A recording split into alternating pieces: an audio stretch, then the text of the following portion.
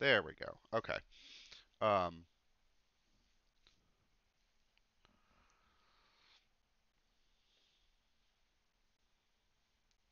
yeah, so the title is wrong.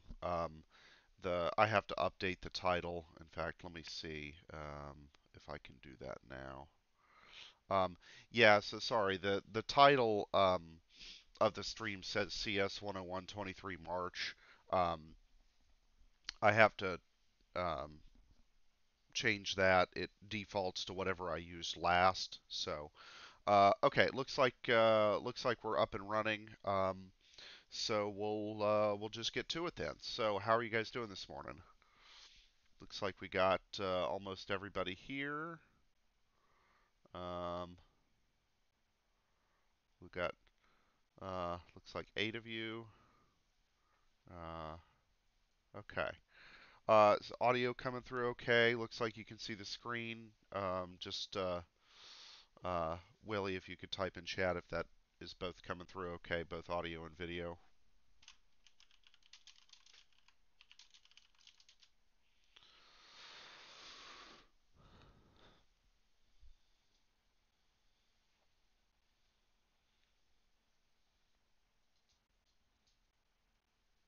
Okay. All right, looks like we're good to go then. So my dog is very displeased. I've locked her out of the office so that she won't bark at me the whole time. Okay, so I wanted to start with a common question that I got from a few of you yesterday, just to make sure that we're on the same page. Um, and so it was with one of the implicit differentiation problems. Let me just make up one for sake of quick example here. Let's say that we had um, something like this. Okay, then the derivative, we would have 2x plus 2y dy dx equals 0.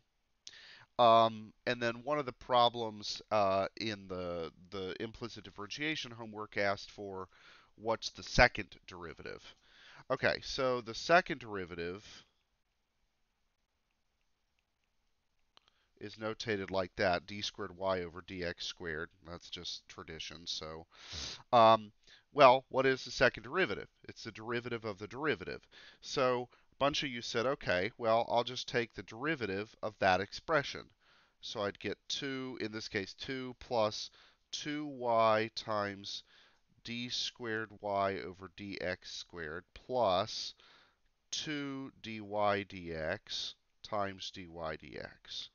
Okay, so the reason that this turned into those two terms, oh, and it's still equal to 0. Um, the reason that that turned into those two terms was the product rule. Okay, um, so we've got the product rule there. Okay, so any questions on how I got to that point just using the product rule?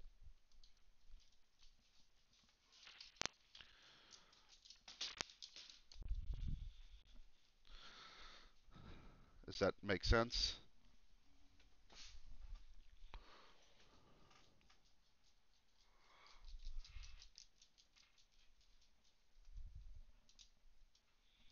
We good? Um, Okay, so yeah.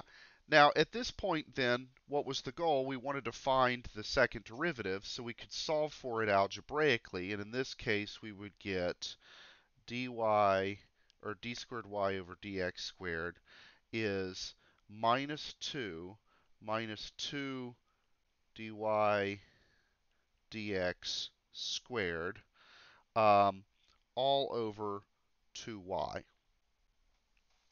Okay, so I just solve for the second derivative like normal, or just like I would solve for the first derivative. It's just algebra at this point. And so a lot of you guys got stuck here. Okay, so the question is, why aren't we actually stuck?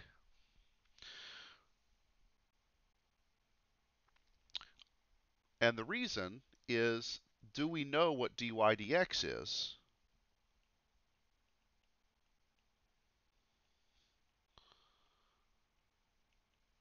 Okay, we know what it is because let me pick a different color here. If we take our first derivative equation, this tells us that dy dx is negative 2x over 2y, or just negative x over y. So we can substitute that in here. And so, in fact, we have,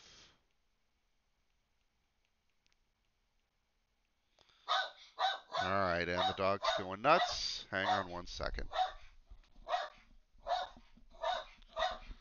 I'm going to mute my audio for a second if I can find the damn button.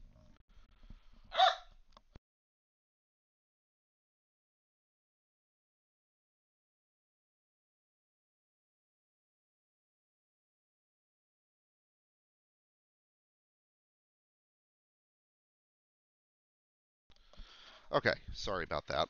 Um, she has been banished from the office. Okay, so does that make sense, right? So we had a formula for dy dx from before, and so all we have to do is um, just substitute that back in, and that means that our final answer here is like before, still just in terms of x and y. There's no dy dx in it or y prime or anything like that.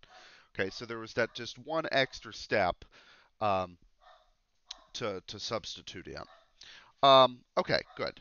So just wanted to make sure that was good.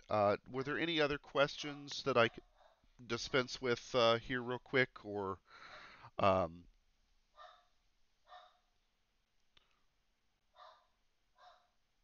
and I'm sorry about the dog barking.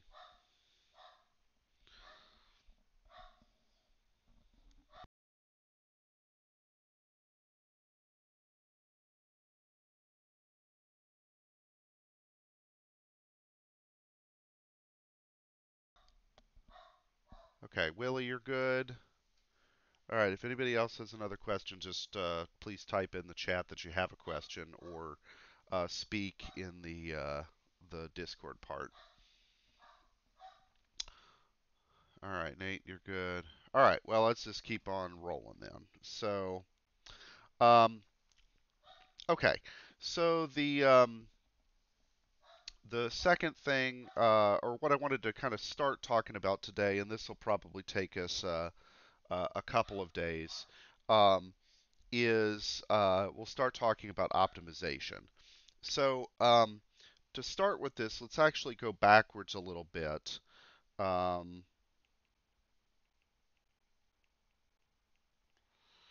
and let's start talking or remind ourselves about a couple of concepts. So, quick review. Um, the first is the limit definition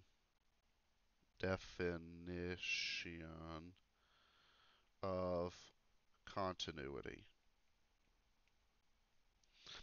Okay, so what did it mean for a function to be continuous? So f of x is continuous at x equals a means that the limit as x approaches a of f of x equals f of a. Okay, and when we wrote this in class, um, this really meant a bunch. It meant that um, f of a existed, or sorry, was defined. It meant that the limit actually existed, and it meant that the two things actually equaled each other. Okay, so just quick recap of that. Um, okay, so we good. I'm going to have to move on to the next sheet here to have room. We good with the definition of continuity? Oh, and sorry, I'll add one other thing here, uh, namely,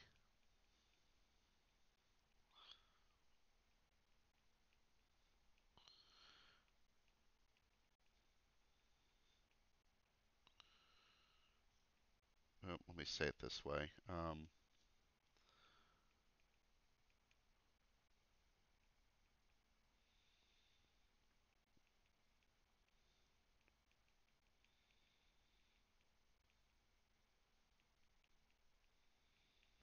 Um, so then the other thing is, so continuity, remember, was defined at a point, namely at a specific value of x, 2, 3, 5, whatever, and a function can be continuous at one point but fail to be continuous at another. And so what does it mean for a function to be continuous um, at on an entire interval of points? It just means it's continuous at every point inside that interval. Okay, good. So the other thing we talked a lot about, and I'm going to move on to a new sheet here in a second. Um, oh, and also I realized that I haven't set up the auto sharing for the chalkboard file. I'll see if I can get that fixed this morning for everybody. Okay, so um, the next thing that we wanted to remind ourselves were what it meant to have a max and a min. Okay, so uh, let me just kind of sketch this in pictures.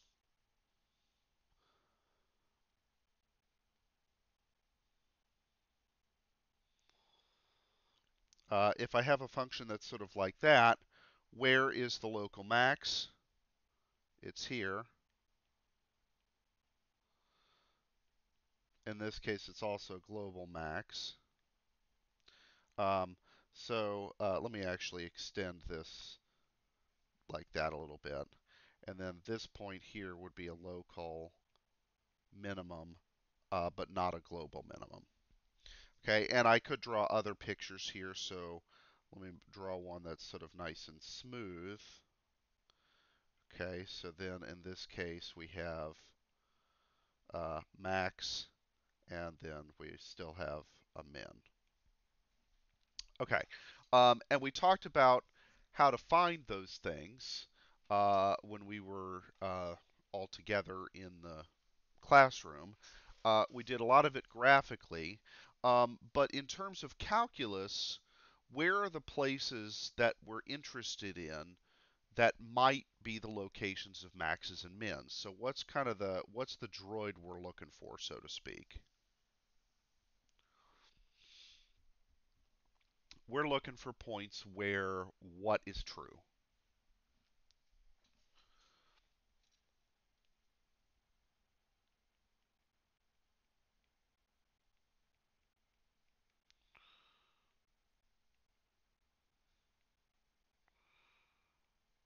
Sorry, my handwriting is atrocious.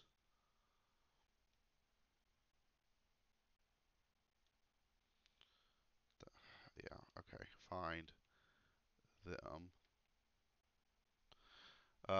Yeah, when the slope changes sign, okay, so, um,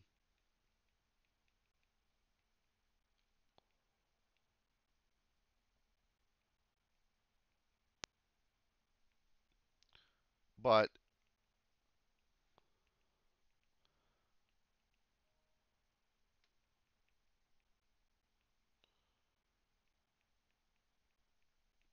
okay, so yeah, where the derivative changes sign is basically the secret sauce that we're looking for.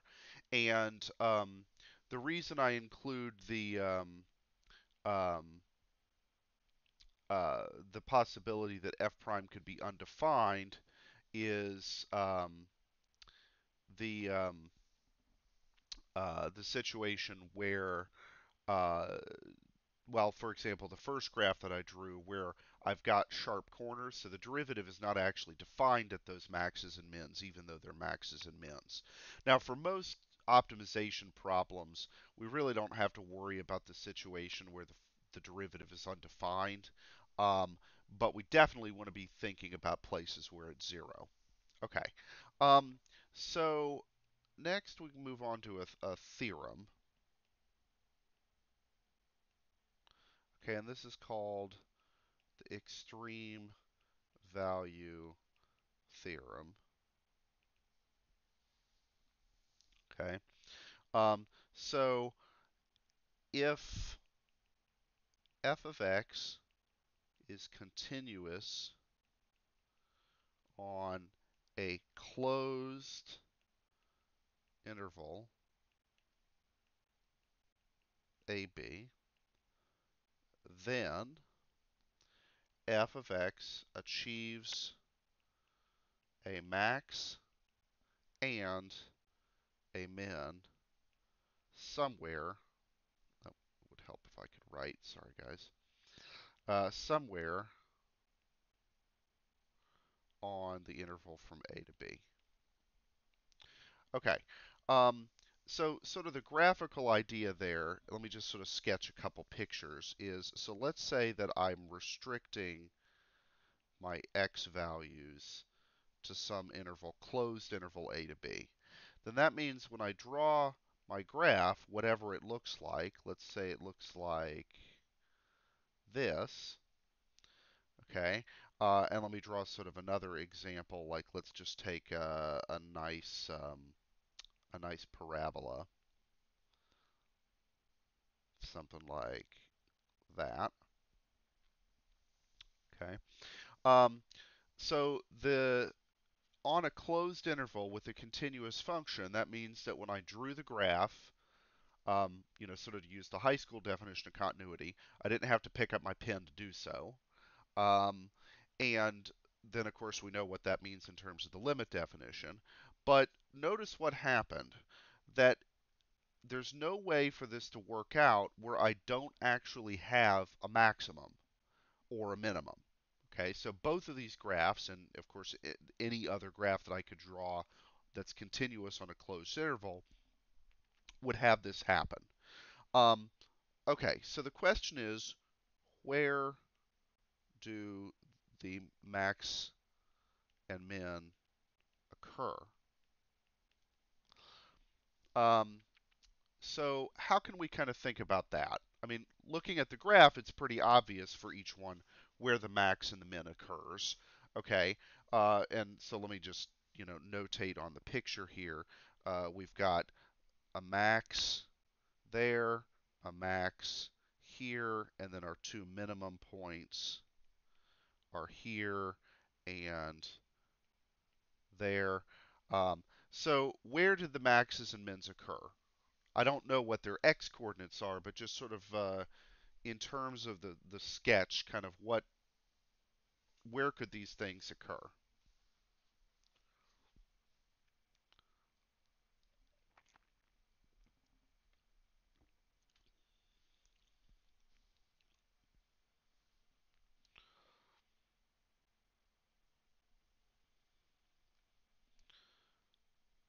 And I just realized that the clock on my iPad is wrong again. This is really weird because I fixed it.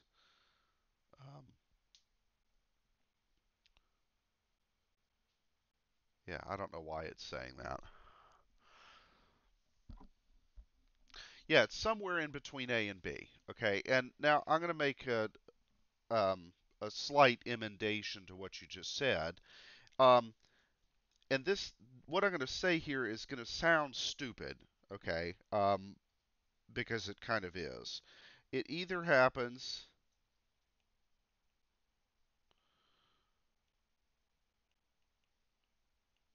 Oops. Um,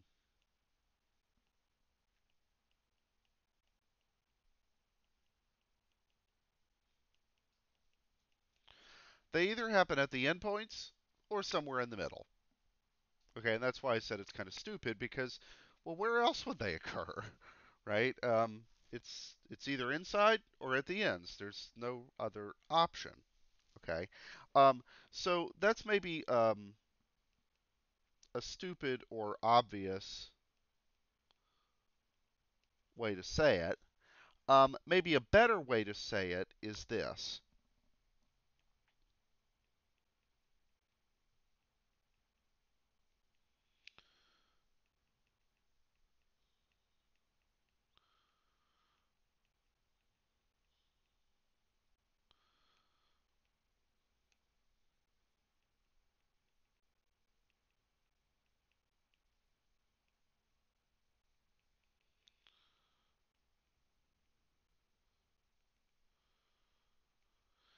Okay.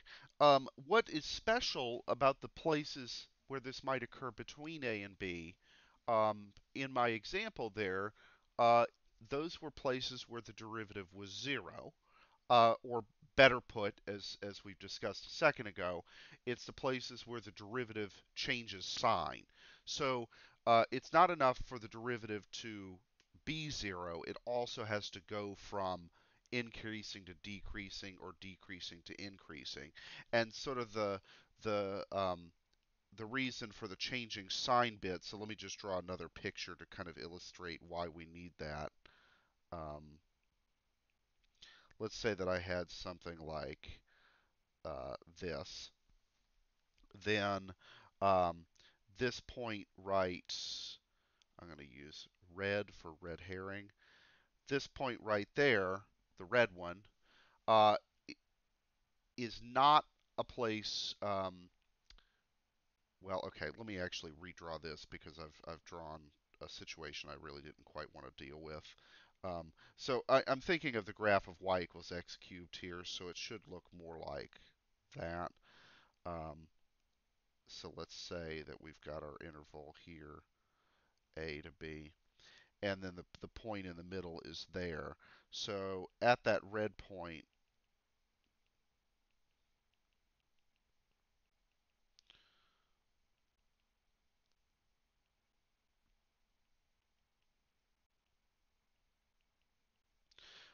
at the red point there, the derivative is zero, okay, because we'd have a horizontal tangent line, but it's not a max or a min. So it's not enough to just look at where the derivative is zero. We have to eliminate anybody that doesn't also change, sorry, eliminate any points where the derivative isn't changing sign at that place. Now, in a lot of practical applications of this, it's not going to really matter. Well, you know, a lot of the problems that will work kind of they work out nicely that we don't have to worry too much about the derivative doing funky stuff, but it could theoretically be an issue. Um, okay, so are we Gucci with that?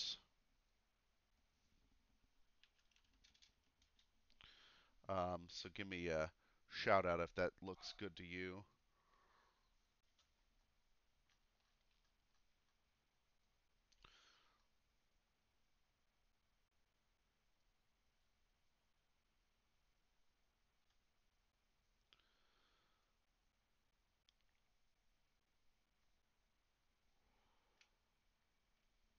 Okay. All right, looks good. All right, so let me pull up the next thing that I wanted to talk about. Sorry, it's taking a second to load here.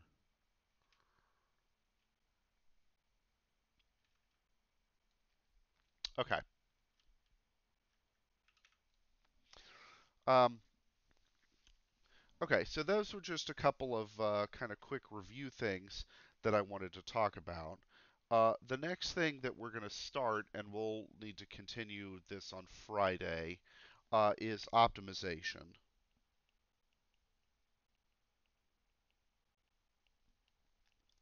Okay, so it's basically max min stuff plus a story problem. Okay, so like the related rate stuff that we did before, um, we had um, we had was sort of a combination of implicit differentiation and um, a story problem. Optimization that we're going to look at is going to be sort of similar. It'll be uh, finding max and mins, but where there's some sort of story attached to it. Okay, so let's continue. Um, so let's start with sort of a classic example of one of these. Okay, so suppose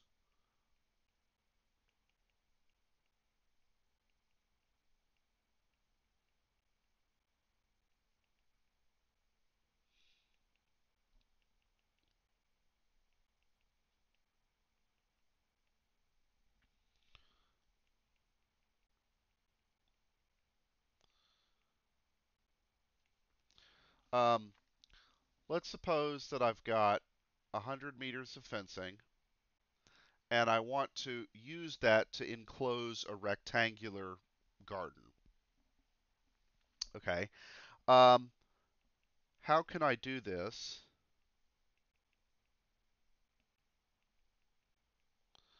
and maximize the enclosed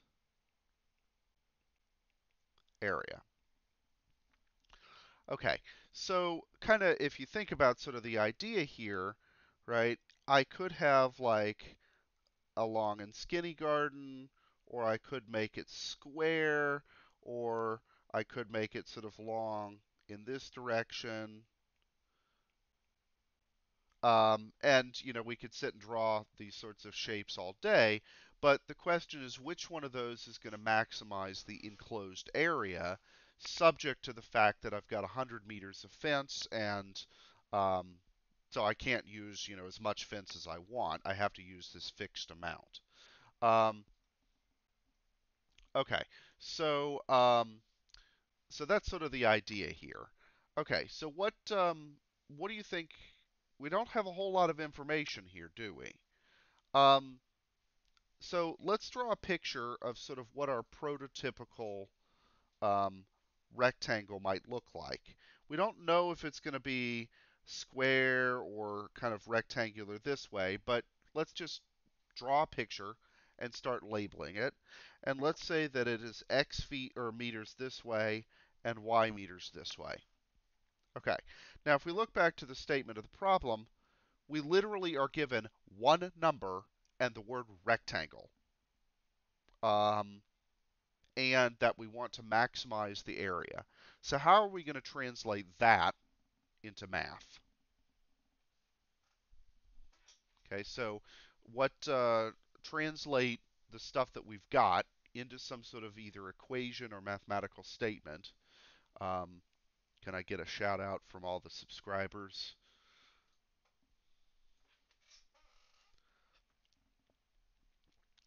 Oh, looks like Evan Nichols, you joined us for some calculus this fine morning, didn't you?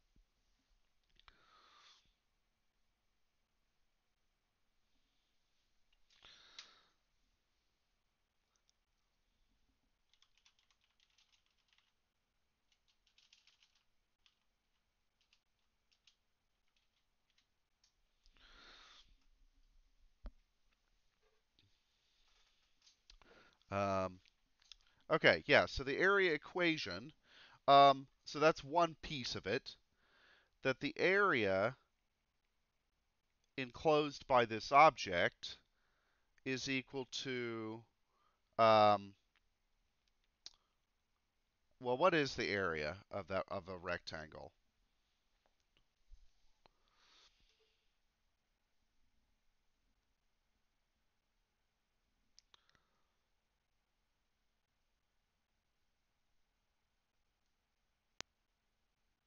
Area of a rectangle. What is that, Willie?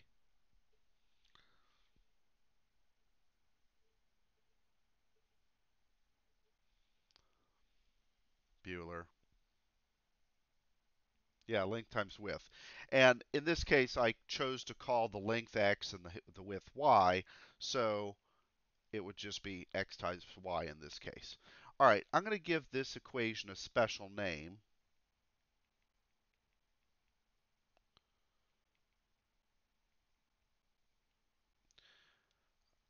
That equation is what I'm going to call the objective function.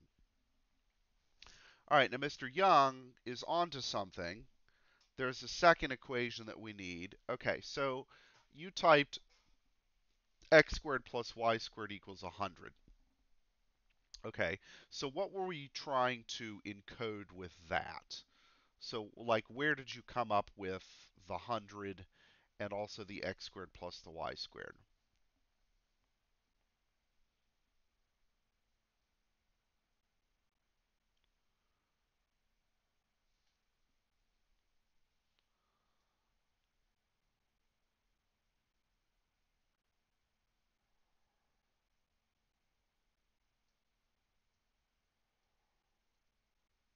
Okay, so y100 and y x squared plus y squared.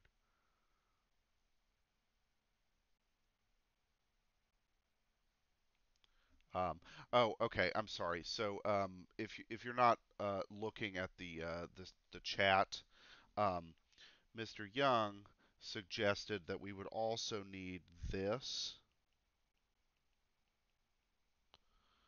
um, x squared plus y squared equals 100. So let's discuss that. Does the 100 make sense? Does the x squared plus y squared make sense? Okay, so where did all of that come from?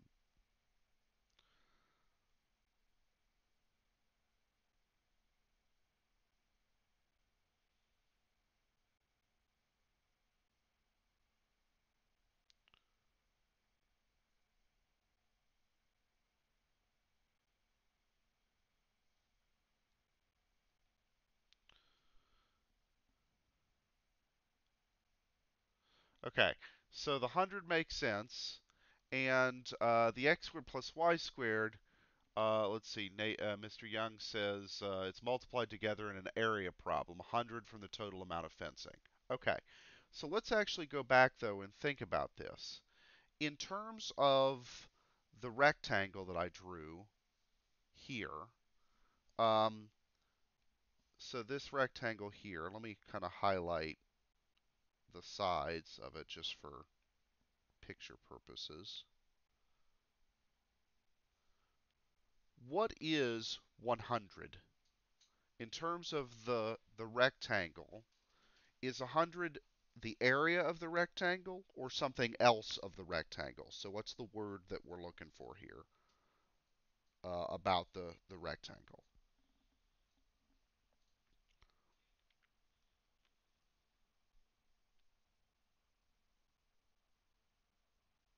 Yeah, it's the perimeter. Okay. Now, is perimeter the same thing as area?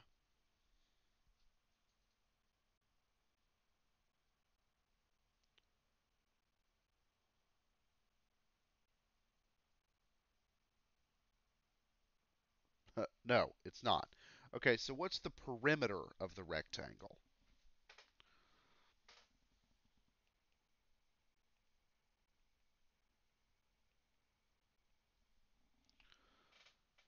So what's the perimeter of that rectangle in terms of x and y? Okay, it's 2x plus 2y. Okay, so let me cross that out here.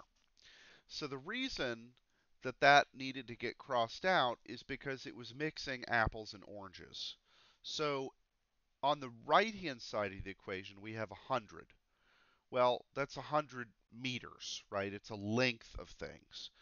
On the left-hand side of that equation, x squared and y squared, well, those would both be areas.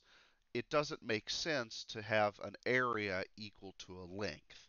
They have two different units. Okay, so what we need to replace that with is this 2x plus 2y equals 100.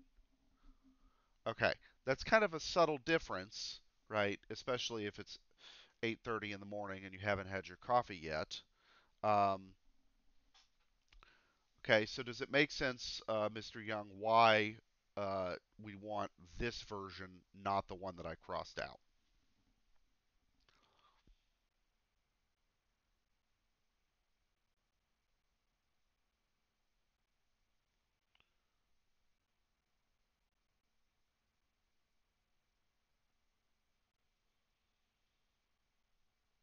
We uno.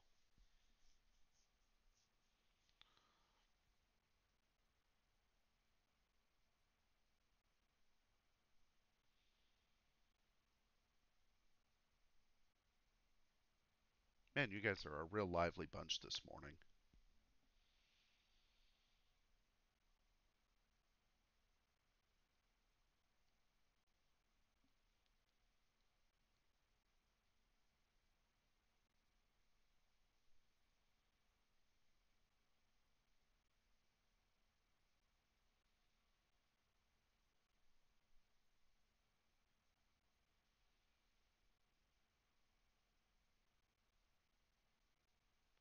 What was the question? Okay. I was asking Mr. Young if it made sense why we needed to switch this from the equation I crossed out in red to the perimeter equation that's right below it.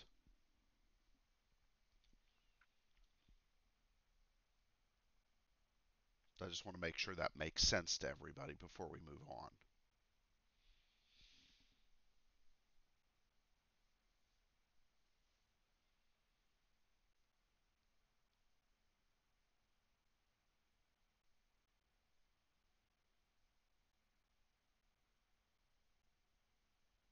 Okay. Makes sense to Matt. Mr. Young, are you good? Willie, it looks like you're good. What about guys in Discord? Um, let's get a shout out to Austin Hughes, Commander Root, Mick Awesome 098, Odysseus Orion, Mr. Runyon, and Zach Feltz. Thanks for being subscribers. There's going to be a loot drop next time you play Fortnite or something.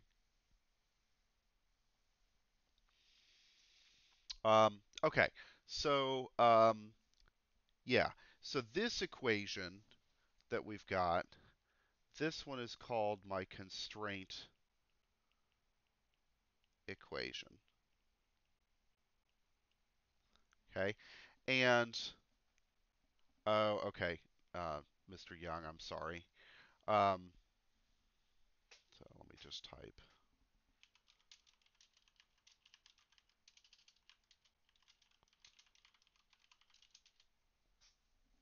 Um, okay, so most of these sorts of problems are going to have these two things: an objective function and a constraint equation. Okay, and then the question is, what do we do from here? Um, so let me rewrite these down here at the bottom just for sake of simplicity. We have a of xy equals xy, and we had 2x plus 2y equals 100. Um, okay, so um,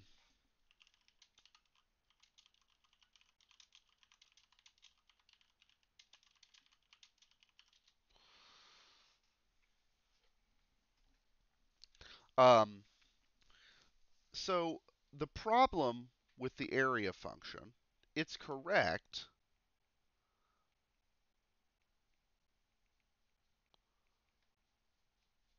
but it has two variables, x and y. And we don't know how to maximize or minimize things that have two variables. Okay? So what we need to do is somehow get rid of one of the variables. And that's where our constraint equation comes in, because I could solve for x in terms of y or y in terms of x. In this case, it doesn't matter.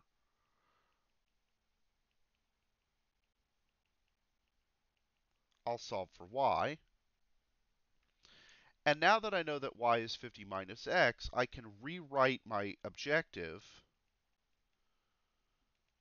as, instead of being two variables, it now is just one variable. Okay, so all I did there was I took this and I substituted in there for y, and now I have something that only depends on a single variable, okay, namely x. Now we're in business because we can throw the calculus at it that we normally do. Okay, so I'll go ahead and multiply this out, and so we have 50x minus x squared. Okay, so we Gucci or Prada with that step.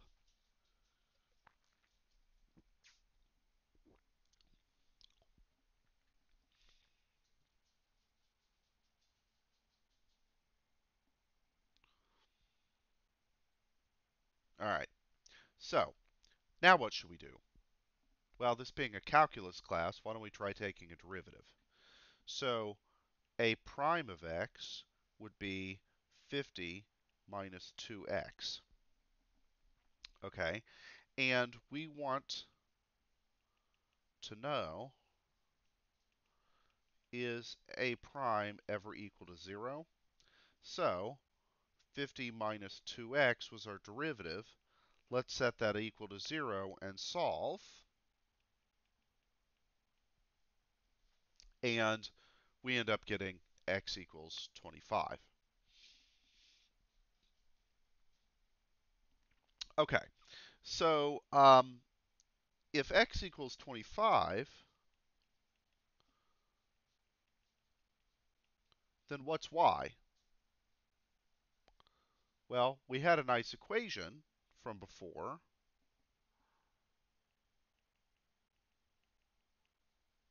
We had that we solved. And so in this case, also y is 25. Okay, so the conclusion,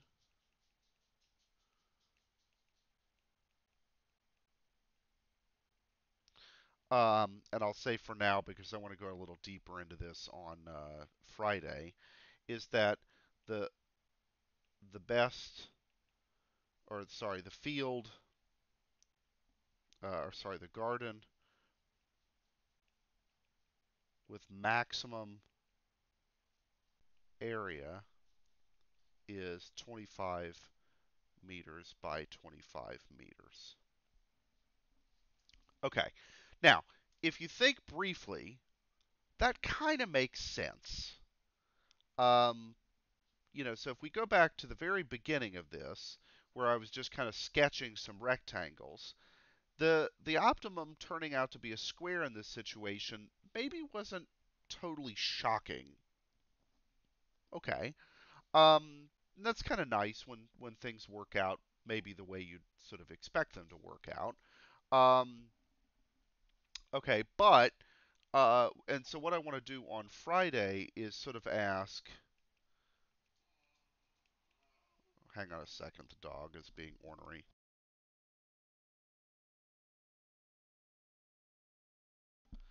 Okay, so how do we know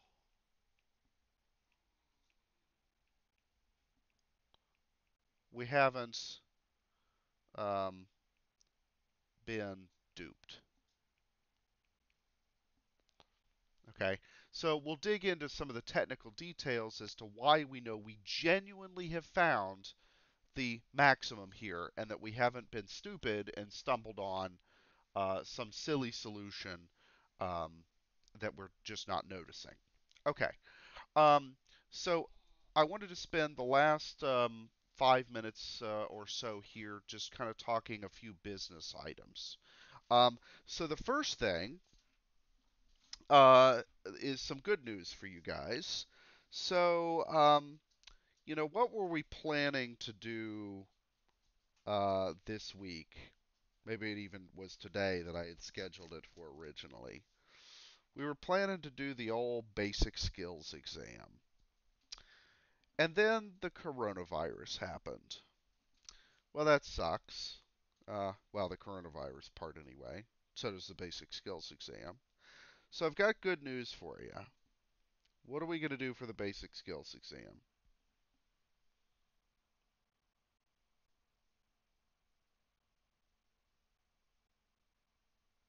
Any brilliant suggestions or ideas?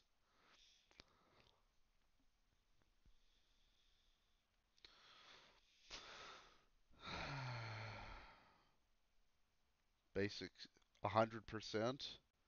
Oh, you mean just give you all 100? Oh, I see how it is. Okay, nice try. Um, no, that's not what we're going to do. What you will, yeah, Cameron. Cameron's on the money. We're just not going to do it. Okay. Um, so we're not going to do that. And what this means is that I've got to basically rewrite the syllabus. Um, and so I'm kind of thinking through that, and kind of how to run the rest of the semester because the basic skills exam is a little bit hard to do if nobody is on campus, because how do you do retakes and blah, blah, blah. And so basically, I decided it's not that damned important um, for the class. You guys probably wondered about the prerequisites exam that we never actually finished because I was horrible and lazy. For that, you all do get 100, so I tortured you through that. Um, yeah, we could do online exams, but honestly, we already are doing that. It's called Edfinity, right? So why do something twice online? It just seems redundant at that point. Um, so what we're going to kind of do is we're going to shift a little bit, and I'm going to do some project, kind of a project-based approach with some stuff with you guys, and that I think will be both more relevant to how you can actually use calculus to analyze the real world, but also it solves the problem of exams are just hard to do when everybody is, you're at home and you might have screaming kids running around and yeah. So um, anyway, we'll just not worry about the BSE. Okay, so that's piece one of good news. The second thing that I wanted to talk briefly about, based on my survey that I did of everybody on the little Google form I set up, there was a lot of there was some discomfort with what would happen with grades, particularly because, I mean, let's face it, calculus is a tough class, and it's even tougher when we can't all be in the same room together. So yesterday the faculty had an emergency meeting, and what we discussed was what to do about grading policies for the semester. An email will go out, or some sort of email will go out with all the actual details um, for to all students. Okay, so this isn't just my class. So pay attention to your email. But basically, the TLDR is um, what we're going to allow everybody to do, regardless of what year you are, and regardless of how many credits you have, and regardless of if you've used one of these before, is we will allow basically everybody to change the grade scheme for their class from the usual ABCD stuff to CC or NC. So basically a pass fail approach.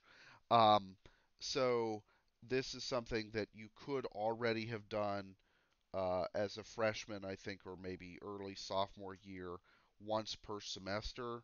Um, but for this semester, given all the craziness, we're going to allow um, everybody to do it for any classes that they choose. Now, don't all jump up at once and say you want to do this right now. There are some complications to it. For example, um, it's not appropriate in every situation. If you're considering going to medical school or graduate school, then you might want to not choose the CC option.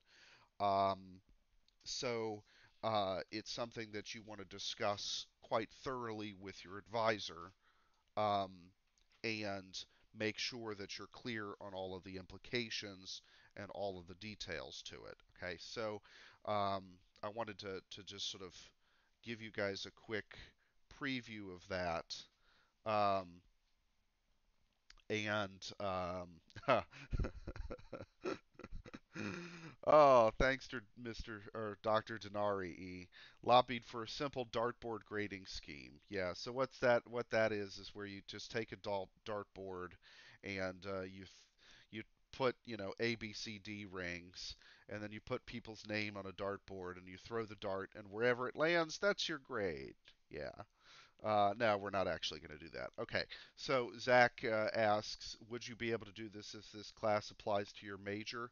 Um, this semester, yes, you can. There's basically no restriction if it's for your major, if it's for your minor, if it's a prerequisite for something, if it's a co-requisite for something. You can basically, it's sort of the Oprah Winfrey policy for CCs. Everybody can use them if they want. Um, yeah, so there's not a whole lot of restrictions on it. Um, and the dates for how you declare this and with your advisor and a few other things like that, all of those details are going to go out in an email to all students. I would imagine that that will go out today, maybe tomorrow at the latest. Um, so, um, yeah. So,